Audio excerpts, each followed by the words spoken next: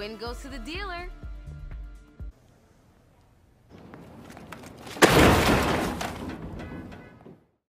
I just played 2 hours in the GTA casino. I recorded all of my results, and those results, well, let's just say they're probably gonna surprise you. Let's take a look. What is up, guys? I'm the Gaming Gorilla, and yes, the casino. Great, isn't it? The place where you hear stories of everyone winning big, but that person never turns out to be you. Well, now you don't even need to be 18 or 21, depending on what the laws are where you live, to go and lose all your money in a casino.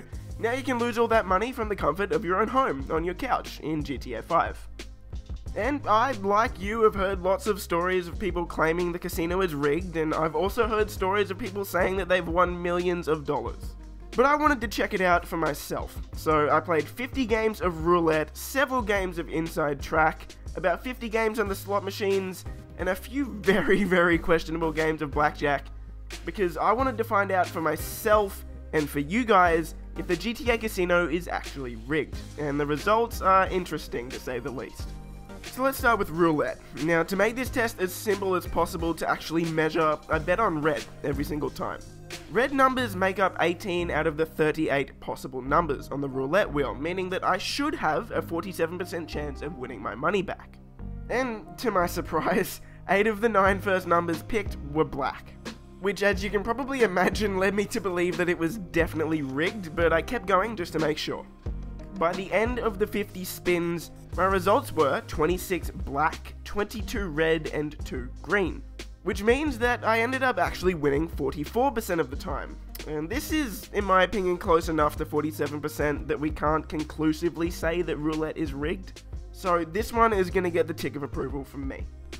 After that, I moved over to the inside track to see if I could win some money on horses, and again, I kept track of my results, making sure to only bet on horses that were 2-to-1 and 3-to-1 odds, making it pretty easy to track. Horses that had 2-to-1 odds mean that you should technically have a 1 in 3 chance or 33% chance of winning the race. And to my surprise, after 20 races, I had won 12, which is 60%. As for the horses that were 3-to-1 odds, I should technically win 1 of 4, or 25% of the races. And again, I also did 20 races there, and I won 7, meaning that I won 35%. Therefore, we can conclude that the inside track, at least for horses with 3-to-1 odds or better, aren't rigged. Or at least they aren't rigged for the worse. So after making a little bit of money back on the horses, keeping in mind I was only betting the minimum amounts for all the races, I made my way to the slot machines. And this is where things started to get interesting. The slot machines are the only machine in the casino that provides no player choice in terms of what number they want to select, and they give the player no freedom at all, making it a pretty questionable setup. After starting with 3,600 chips and betting in 100 chip increments, after about 5 to 10 minutes I ended up with 0 chips, meaning that I lost over 40 to 50 more games than I won. They may as well just say press X to lose money, because the slot machines, just like real life, are definitely rigged. Stay far away. And this brings me to the last game I tested, but it was actually the first one I tested, so sorry to lie to you guys, but I wanted to put this one at the end. And of course, that is Blackjack.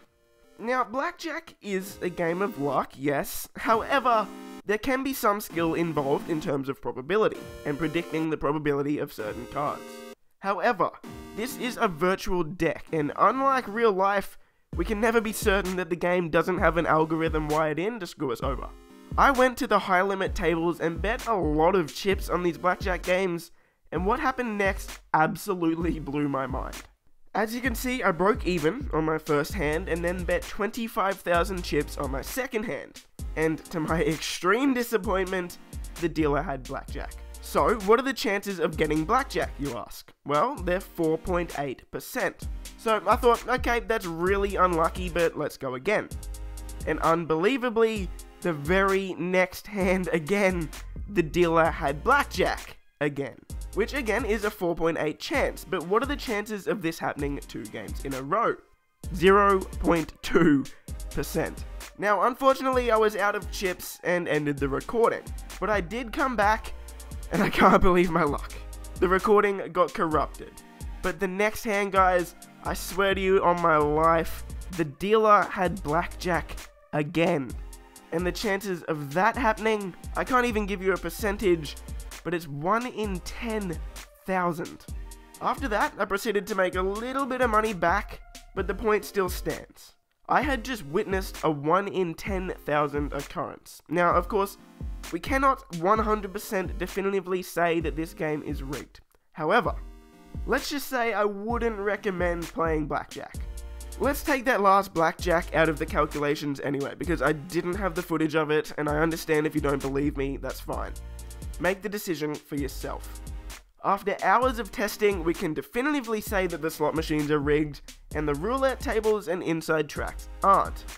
As for the blackjack, well, you just witnessed a 1 in 400 occurrence with 2 blackjacks in a row, so again, make that decision for yourself. I also didn't test poker just because there's a lot more that goes into poker and it's almost impossible to actually test. But still, I hope these results help you guys determine whether you want to spend money in the casino and what you want to gamble on. And if it did help in any way, make sure to give the video a thumbs up and consider subscribing for more GTA and other games. I generally make news, reviews, discussions, and comparison videos, so if that stuff interests you, click the sub button below and become part of the community. We've actually almost doubled the subscriber count here in just a week, so I just want to give a massive shout out to you guys. Thank you for enjoying my content, I'm glad I could help, and thank you for becoming part of the channel. It means the world to me, and it motivates me to keep going. So again, thank you, thank you, thank you. So thanks for watching guys, and I'll see you guys in the next video. Peace!